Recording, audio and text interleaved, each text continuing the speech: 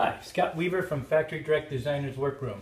If you watched my previous video, I explained about the tapes and how the soft folds come about for a hobbled Roman shade.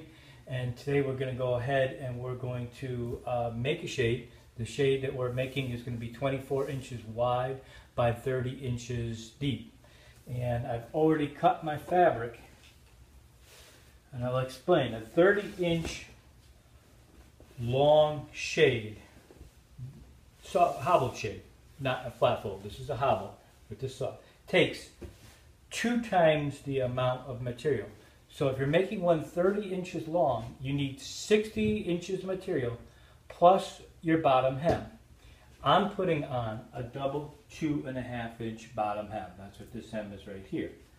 So 30 times 2 is 60 plus a double 2.5 inch hem. Double 2.5 means it's 5 inches. I'm going to roll it 2.5 inches. I'm going to roll the second time to make it 5 inches. So I'm using 65 inches worth of material.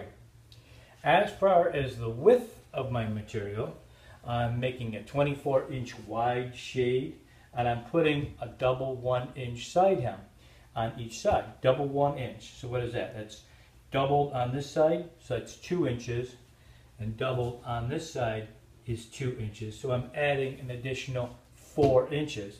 So my cut width here is 28 inches. 24 inches for the width of my shade, plus a double 1 inch here, double 1 inch here, adds an additional 4 inches.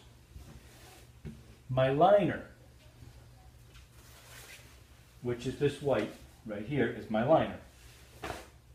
My liner, I am cutting that.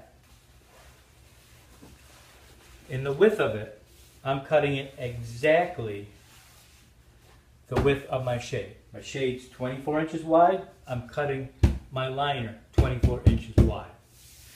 As far as the length, my shade's going to be 30 inches long, times 2 is 60. So I'm only cutting my lining at 60 inches long to make a 30-inch shade. My fabric was cut at 65 inches. And the reason why that is because that allows me to make my bottom hem here. So the first thing you're going to want to do is to center your lining, and making sure that you have 2.5 inches, 2 inches on each side of it. 2 and 2.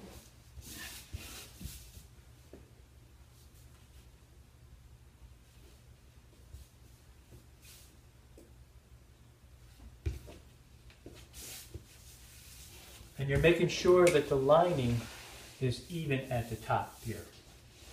At the bottom, it won't be, because this is for your bottom hem. So having it all lined up here,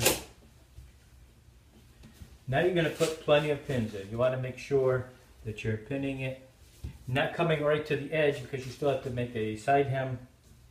So we're just going to stick some pins all through it just to secure the lining down. And of course, I've got the fabric laid down, the face of it down on my table.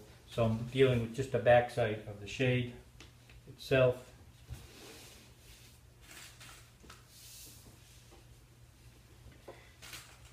Now the first thing you're going to do is going to make your side hems.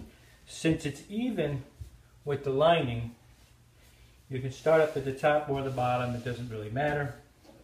But you're going to take it and you're going to bring it even with your liner, and then over. So you have a nice 1 inch hem. That's why I like to cut the liner exactly the width of the shade, because now I can use the liner as the edge. It's kind of a guide for pinning in my hems.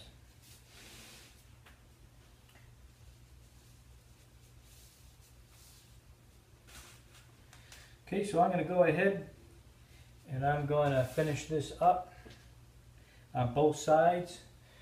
If you have a blind stitch machine, you can blind stitch it, Or if you don't have a blind stitch machine and you're just a home sewer, then just use a straight stitch machine will work fine. Using a neutral color, you know, I wouldn't recommend using a black on a tan fabric.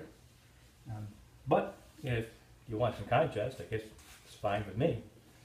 Anyhow, this is how you do it. I'm going to go ahead and do the other side. I'm going to stitch it down, and then we're going to work on the bottom. Catch you in a few minutes.